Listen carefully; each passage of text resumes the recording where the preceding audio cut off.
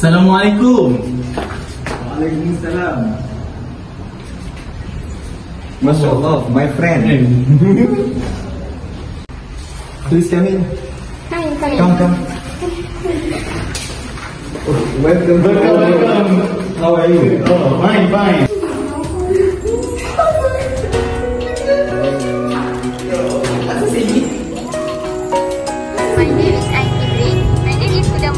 My name is Akil Azlan. My name is Akil Elias. And for our role play, we are going to choose the Arabic culture. 10 facts about the Arabic culture. The foremost fact about the Arabic culture is that the rich Arabic world consists of different communities, groups and culture. And therefore, one can never talk about single Arabic culture, such that differences are not only between countries but also within communities. It is impossible to talk about a group of people without making generalization about them, and by the same token, it is also impossible to talk of a culture born by a group of people without making generalization. Fact number 1, which countries are Arabic countries? Arabic countries range from Morocco to North Africa and from there to the Persian Gulf. This region is also called the MENA, Middle East and North African region. We can list the names of Arabic countries in the region as follows: Algeria, Bahrain, Comoros, Djibouti, Egypt, Iraq, Jordan, Kuwait, Lebanon, Libya, Morocco, Mauritania, Oman, Palestine, Qatar, Saudi Arabia, Somalia, Sudan, Syria, Tunisia, and United Arab Emirates and Yemen. Okay. What is the strategic importance of the Arabic world? The Arabic world, which consists of 22 countries, hosts several faiths and people from many ethnic groups speak different languages and dialects. Approximately 60% of the world's oil reserve are located either in the Arabian Peninsula or very close to that region. Located in the Arabian geography, Saudi Arabia is the country with the highest oil reserve in the world. Third fact is, who is an Arab? There are more than 200 million of people who considered Arab worldwide. Being Arab is entirely determined by the cultural characteristic, regardless of a particular race or language. The fourth fact is, what are the most common Arabic customs? To admit that you do not know something is unwelcome in the Arabic traditions. Constructive criticism can be viewed as insulting, and caution should be exercised in this regard. Arabian women's styles of dressing necessitates them to cover their heads to show their respect even if they wear Western costumes. The place of women in the Arabic society is so valuable that a man has to stand up when a woman enters the room. However, despite the respect shown and the distance kept from women in the Arabic culture, cannot benefit from many rights that men have in society. The family is at the heart of honor, devotion and reputation. In the Arabic and Islamic culture, men are the head of the family. You need to shake the hands of men you do business with. Be careful about not squeezing too tightly. It is important to build respect and trust before you start doing business with Arabs. The fifth fact, which days are the holidays in Arabic countries? Life and holidays are also under the influence of Islam in Arabic countries.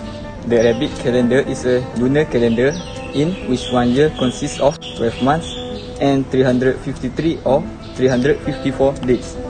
The holiday for Muslims is Friday. Although the holidays of Arabic countries vary across countries, the common holidays are of course religious fasts and special days.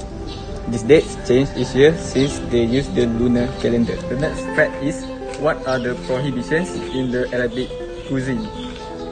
Because the Arabic culture and Islamic traditions are intertwined, Arabs do not eat pork, many carnivorous animals and sea animals without scales. Alcohol is one of the primary bans in Arabic countries. All the animals they eat are slaughtered in accordance with the Islamic rules. Mutton is the most popular type of meat as per the Arabic culinary culture and lifestyle. Guests are always offered snacks, tea or coffee, and refusing these offers is considered rude, since they present their friendship and respect together with this. In the Arabic culture, it is more appropriate for you to pick up anything you are served with your right hand. The seventh fact is, what are Arabic dishes?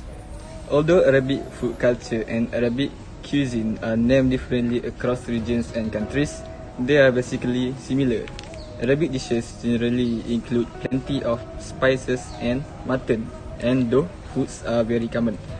To find out more about the Arabic cuisines, you can compare the recipes of the region you will visit with recipes in other regions.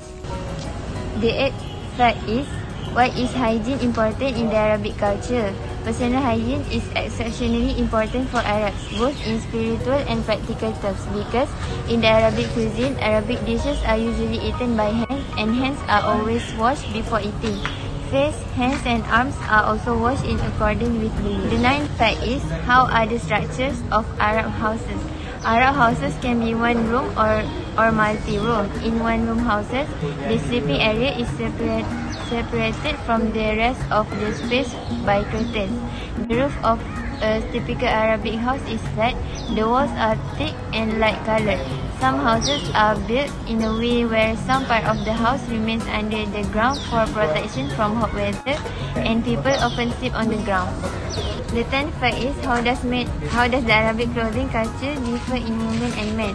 Arab men's clothing consists of a wide range of dresses, from western style to suits to jeans, from t-shirts to traditional long dresses. Arab men's traditional long dress provides airflow, keeping the body cool, and they protect themselves from the sun by covering their heads. The Arabic attire is shaped by Islamic rules, and even more than that, by geographical and climate conditions. When it comes to Arabic women's clothes, devotion to traditional Arabic clothing varies from country to country.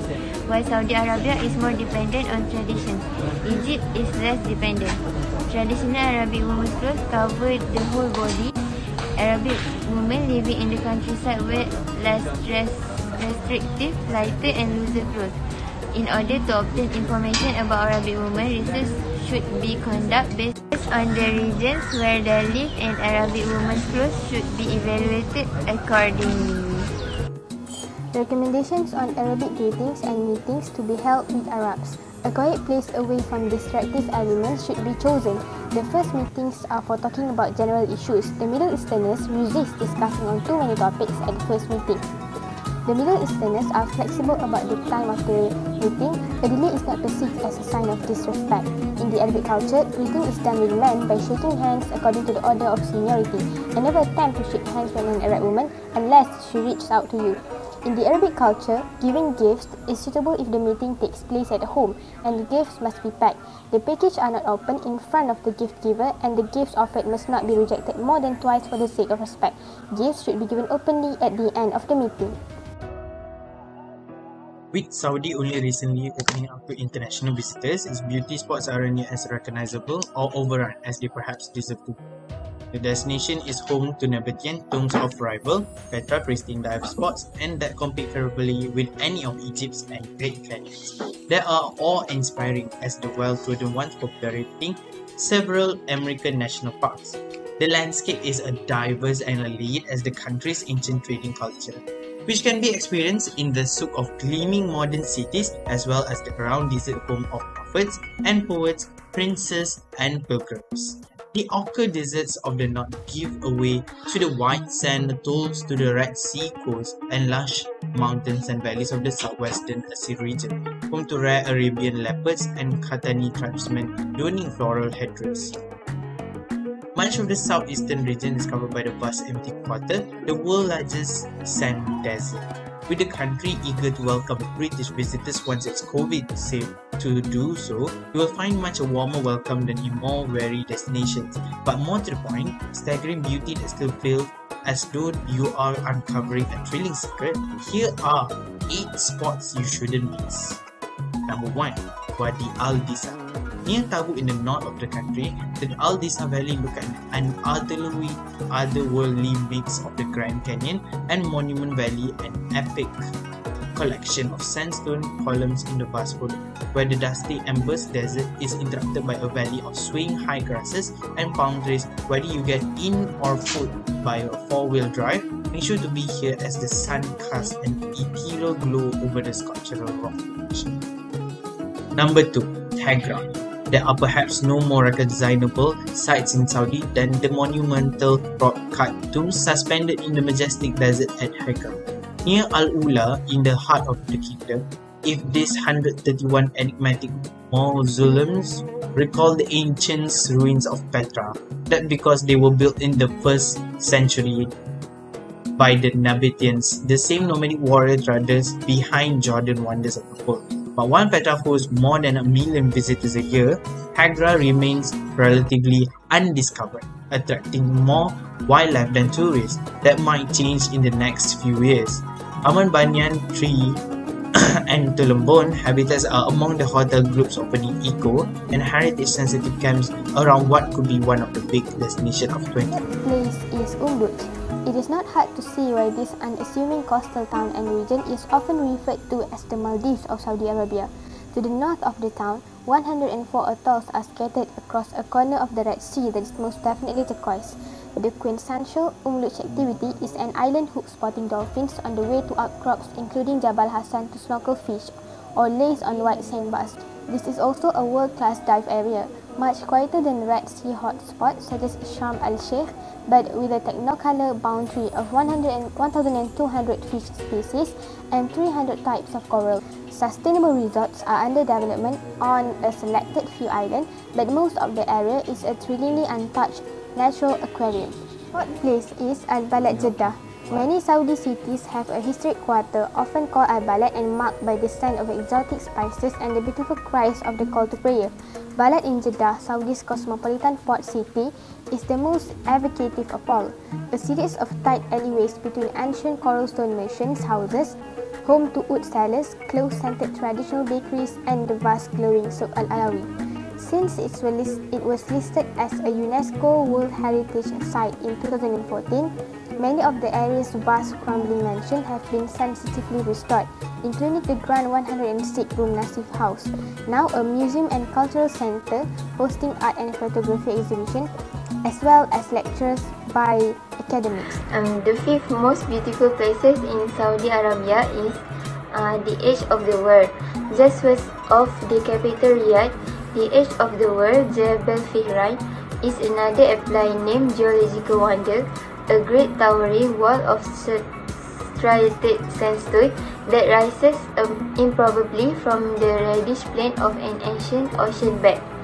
Best reached by four-wheel drive, there's an uninterrupted view from the top across the arid landscape, where wild camels can still be seen rambling across ancient caravan routes. Next, the sixth most beautiful places in Saudi Arabia is Diriyah. Few sites are more striking than the ancient desert city of Diriyah, wrapped in the green oasis of Wadi Hanifa just outside Riyadh.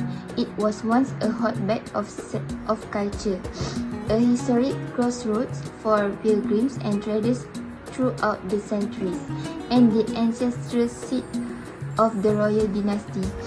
Today, Diriyah's museum, such as the spectacular Salwa Place, delve into the citadel's historic past, dotted around its magnificent mud brick architecture and lining its palm-fringed avenues, restaurants and coffee shops. Also note to tradition with Najdi plates such as Jiris bil Laban, crackled wheat cooked in a yogurt sauce. The seventh most beautiful places in Saudi Arabia is Al-Karah Mountain, Al-Aqsa. Brushing the eastern edge of the Shakam Plateau, Al-Karah remains one of the kingdom's lesser-known destinations, despite its raw beauty. A majestic stretch of sand-blasted caves and canyons sculpted over millennia are best viewed from the summit of Al-Karah Mountain, which rises 670 feet above sea level. Clamber up its limestone cliffs, punctuated with a warren of honeycomb caves, nooks, and passageways to explore along the way for rewarding panoramic views. The place names here reveal a deep reverence for nature and the elements that have shaped the character and traditions of this region as rigorously as its landscapes.